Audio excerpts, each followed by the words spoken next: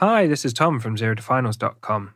In this video, I'm going to be going through Henoch-Schonlein Purpura, or HSP, and you can find written notes on this topic at ZeroToFinals.com/HSP or in the rheumatology section of the Zero to Finals Paediatrics book.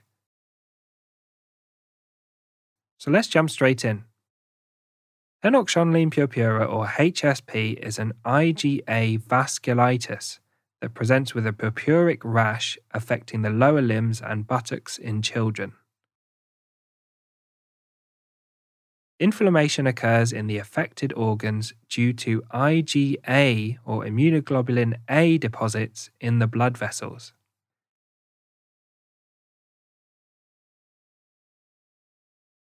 It affects the skin, kidneys, and the gastrointestinal tract. The condition is often triggered by an upper airway infection or gastroenteritis prior to the development of the HSP. It's most common in children under the age of 10 years. The four classic features to remember are purpura, which occur in 100% of children, joint pain, which occurs in 75% of children, abdominal pain, which occurs in 50% of children, and kidney impairment, which occurs in 50% of children who have the condition. The rash is caused by inflammation and leaking of blood from small vessels under the skin, forming purpura. Purpura are red-purple lumps under the skin that contain blood. These are non-blanching, meaning that HSP is a cause of a non-blanching rash. Let's talk in more detail about the features. Purpura are seen in practically 100% of patients with HSP. They are red-purple in colour and are palpable under the skin.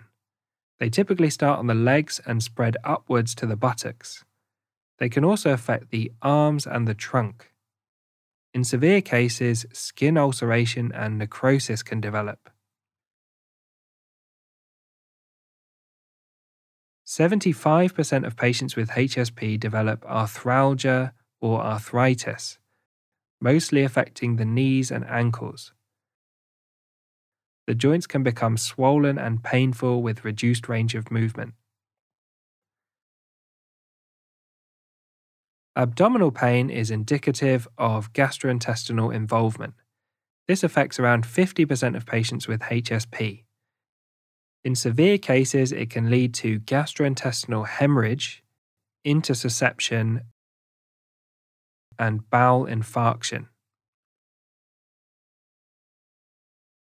HSP affects the kidneys in around 50% of patients, causing an IgA nephritis.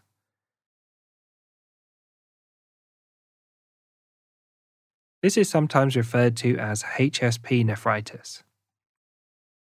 This can lead to microscopic or macroscopic hematuria with invisible or visible blood in the urine, and also proteinuria where there's protein in the urine. If there are more than 2 pluses of protein on a urine dipstick test, the child has developed nephrotic syndrome and will have some degree of oedema. Let's talk about diagnosis. The most important initial step is to exclude other serious pathology with any child who's presenting with a non-blanching rash, and these are serious conditions such as meningococcal septicemia and leukemia. It's worth remembering that idiopathic thrombocytopenic purpura and hemolytic uremic syndrome are also differential diagnoses for a non-blanching rash. Key investigations to exclude other pathology and assess for organ involvement include a full blood count and blood film for thrombocytopenia, sepsis, and leukemia, a renal profile for kidney involvement, serum albumin for nephrotic syndrome, CRP for sepsis, blood cultures for sepsis, urine dipstick for proteinuria, a urine protein creatinine ratio to quantify the proteinuria, and a blood pressure to check for hypertension.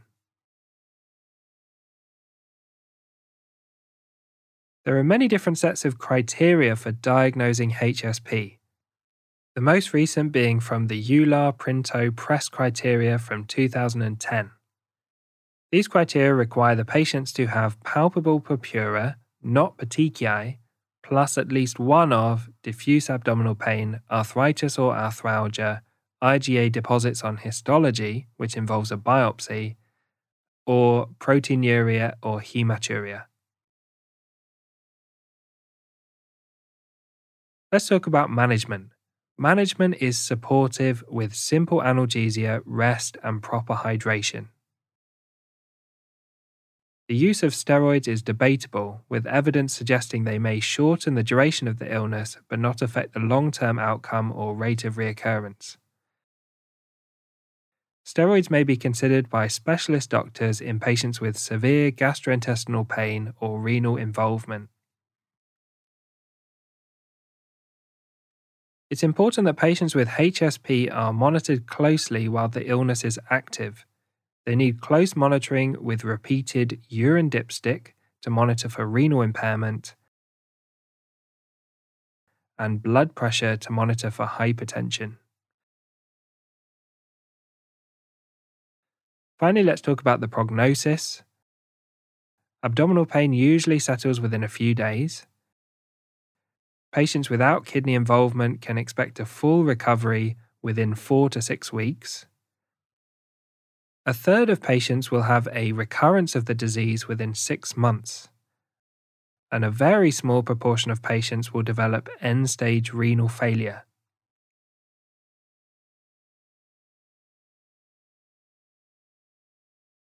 Thanks for watching this video. If you found it helpful, please consider giving it a thumbs up and subscribing to follow the channel and find out as more videos come out.